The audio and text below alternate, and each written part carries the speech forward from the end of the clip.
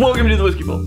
I'm Dan. I'm Rex. This freaking Glenfiddich. Glenfiddich I looked 18. down. I looked down. I was like, no, Yeah. certainly not the Glenfiddich. We haven't done this one. Okay.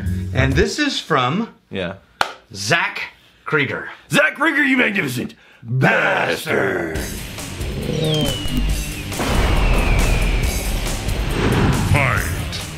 So, How have we not done Glenfiddich 18? I don't know. I really don't know. We've done several other Right. Glenfiddichs. Okay. But not the 18. But not the 18. Not the 18. This is Oloroso and So, bourbon. foreshadowing. You know we're going to compare. This is... They're all downstairs. You got this. I believe in your skills to go downstairs. I'm gonna go from memory. And pick a bottle up. I got and this. walk back up the stairs. I got this surely from memory. I could give you a checklist. I'm having a truly magical experience over here. I don't know about you. I'm comparing all kinds of things. Oh, that's lovely.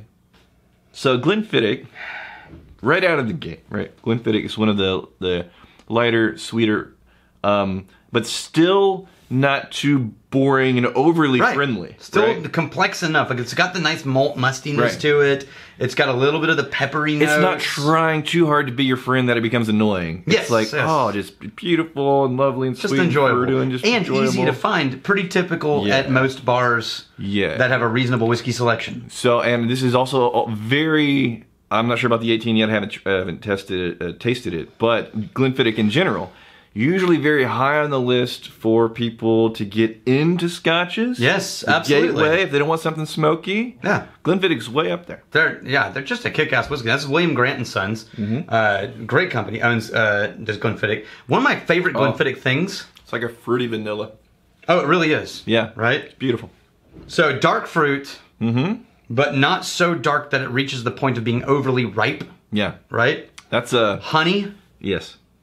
This And is cream. This is and the cream. And this is a 43%. That's a whiskey that is punching above its proof. It's proof class. Yeah, it's proof glass. It's bringing some flavors in here that a lot of other whiskeys at 43%, they don't have that much character richness in the flavors. And it still maintains that nice little bit of pepper. It's a little more mild than I'd prefer, but it still maintains that nice little peppery hint at the end. And to my point though, to be high on a lot of people's list for a gateway getting into Absolutely. Scotch kind of whiskey, you don't want it too high of a proof. This is probably even more so than the 12. Yeah. Because 12 has a little more pepper and is really vanilla, whereas this is kind of fruit You know what I liked? and pepper. I liked how beautiful you just segue into the comparison we're going to do right now.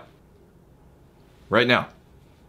I thought you had magical powers, where you could call any whiskey from the vault from sheer willpower to your current location. You and I both know.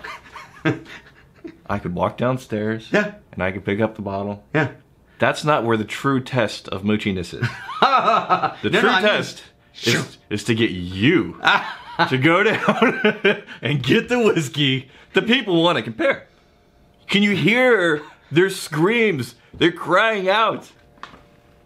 I think it's the elevator, actually. Yeah, it's the elevator. We elevator noise. Well, that's an often made mistake. Right? Yeah, It sounds it's like fine. the screams of a million magnificent bastards Oh, no, that's begging just- yeah. for a Glenfiddich comparison. That's just the elevator. Dude, you know the cool thing about Glenfiddich is in Prohibition, right? Everyone's in crisis mode. Half their market. Yeah. Did you catch those? Yes. Wow. Half their market is just vanished overnight, legally, right? Okay. Prohibition. All the Scotch stores. All right. Yeah. So Glenfiddich doubles down on production. Okay. Actually increases production during Prohibition. Really? So when Prohibition ended, Glenfiddich was like, "We got this. You guys need some aged finer Scotch? Yeah. Yeah, we got it. We got that handled for you." So here's the thing. The last episode, I think it's the one before this. One or two before this. Do you know how long your runtime was? Yeah, I do. I don't want to say it out loud because it's embarrassing. You know why? Because of all of our rants that we couldn't keep in the video. Yes. Yeah. And we didn't have a comparison whiskey. We have another whiskey. So It's another gift whiskey. but it's one no one's going to be able to get, which is why I partnered it with the Glenfiddich. Everybody can get. Two comparisons, I think, is apt. Apropos. Well, look at that. That's some dangly bits right there. This is a family channel. Got a little bit of this problem, though. Family channel. Hey, it's fine. It happens all the time. It's normal. So this one... People who are in that mindset of wanting... Like, they've already gone through the gateway stuff. They're serious and excited about trying new funky, crazy flavor adventures. Maybe they're really deep into Isla. They want the challenging, smoky stuff. This is not their one. If that's their part of the journey that they're currently on, this is probably going to be a little boring to them. Mm-hmm. But as we've often said, people that go through that part of the journey, they very often circle back to the lighter, more nuanced stuff, and they're able to find things. After finding stuff in really challenging, smoky walls of aggressive flavors, they're better equipped to find stuff in sweeter, lighter, delicate things. So, smell that. Oh, okay. It's like a cream soda type of deal. Yeah. But with a little bit of that musty, young, babyish note. Babyish? Like throw up. No. Yeah, like. I think you smelled a lot more baby throw up than I have. Which that means is I did my share of taking care of the children. Moral support. I don't think you can discount moral support. It's really critical to the whole... If I'm not mistaken, so this is Santa Cruz, California. Yeah. This guy had a long history in breweries and then started his own distillery, Sean Venus. Okay. And I think if it's still the same thing, it's double distilled in an alembic still in 10 and then aged in 10-gallon barrels. See, I'm getting like more of a malty cream soda type of vibe on the nose. I'm not getting any baby sick in there. It does smell young. Oh, it's not bad on the taste though. This is one that I would say it's like if a few different things going on. Yeah, if I had the option to do you want to buy that? I'd be like, well, I don't know. But if I said, do you like it? I would say I'm pleasantly surprised based on the expectations I had for being such a young whiskey. Okay. And the taste is better than the nose. Yes, I totally agree with that. More interesting, complex. So let's talk about the taste. The thing that surprised me is I actually had a little bit of a wood spice note show up about 3/4 of the way through. You get, oh yeah, it's beautiful. Damn. This is far more subtle than I would have ever imagined for being under a year old. Well, it's subtle, and there's a few different interesting things. It's like a little bit of a charred wood with that... oh, you know why? Because it's not.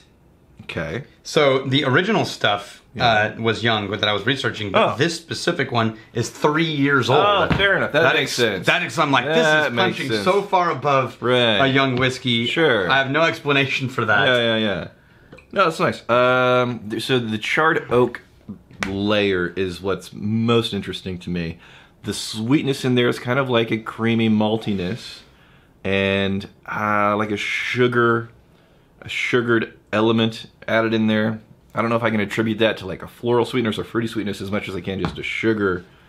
You know what this reminds me of? A creamed sugar. It reminds me of oak. If an Irish whiskey added New American oak char spice to itself. You know what I mean? Yeah. It's got that buttery, round Irish note. Yeah. But then it also has this barrel spice that's just... It's that sweetened cream. And you know what's... I keep getting drawn into this wood smoky char element. It's that wood burning kit, man. Damn, if this isn't growing on me. Though, yeah, every time you go back, it's like a little bit more. You find a new thing. The wood burning kit that you could play with when you were a kid. Yeah. Right? Yeah. I have one. I have one in the office downstairs. Okay. But that smell of like the burnt wood, that's in the taste. Man, I should have reserved final judgment or real opinions on this thing until sitting with it, because this is good. That's lovely. It's not going to change your world, but I think I could order that. I just... I'm at a loss for words. Yeah, I think punching above expectations. The way that you're expecting. And it's from a beer guy? Well, no. Yeah. It came out of beer, wanted to do whiskey. Damn. An example of a beer guy that can make a mean whiskey. Yes, I agree with that. Fair enough. You got a couple of comments if you want to give it a shot. Don't rush me. Video's we already... shortchanged. The video's already the 10 minutes long. We shortchanged them with the episode. We did. Because we ranted on things that, that had to be cut out. That weren't relevant We don't normally cut things out of that episode. So this was maybe the first time in over a year that I saw Chad's message go, So Well, there was like 4 minutes apparently where I said, "All right, Chad, this is just like talking about other things." And then we kept going. And then we kept talking about that. And then we attributed that time towards the video. We were not talking about whiskey stuff at all. Yeah, definitely our fault. Okay, Pat McDermott.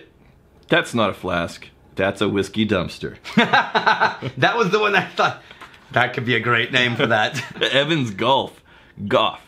I can't believe I actually fell for the baby gag at the start. I was actually wondering how many people were like, oh, that excites, he had a baby. It's a very square-looking baby. Yeah, oh God.